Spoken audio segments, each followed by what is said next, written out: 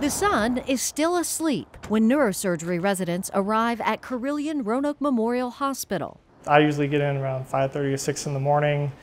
We have a list of our patients that we have to see that are either pre-ops or post-ops or trauma patients, just kind of a variety, and we split the list. And every day is a little bit different. Good morning. Good morning. Yeah, I'm Chris Busch. I'm with Neurosurgery. Hi, my name's Cara. I'm one of the residents with Neurosurgery. I'm just checking up on everyone this morning. How you feeling? How are you doing? Let me turn this light off for you. We'll check on you later. I'll let you get back to resting. And then when we get together, I've seen my section of patients, and then I report how they're feeling, how they're doing, whatever new lab values or imaging has come up for them since we last saw them, and then kind of make a plan for the day as a team. It's always, everyone's checking each other. It's just to make sure at the end of the day that you take care of that patient in the best possible way.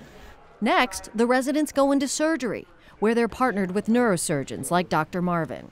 We do maintain a very rigorous program here. Being able to juggle multiple crises and multiple different issues at one time is, we see, very paramount to being a good and solid and competent neurosurgeon.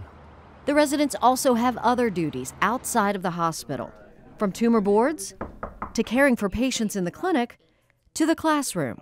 You have academics every week that you have presentations that you have to create. You have your research that you have to be working on outside of your normal duties at the hospital. And after a busy day at the hospital, Dr. Busch will take his turn on call. Sometimes you'll have no surgeries in the middle of the night, other times you can do 4 or 5 in the middle of the night. It just kind of depends. A hectic schedule, but these residents wouldn't have it any other way.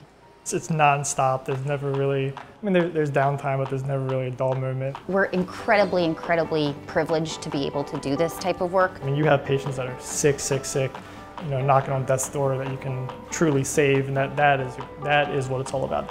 That's what makes it worthwhile.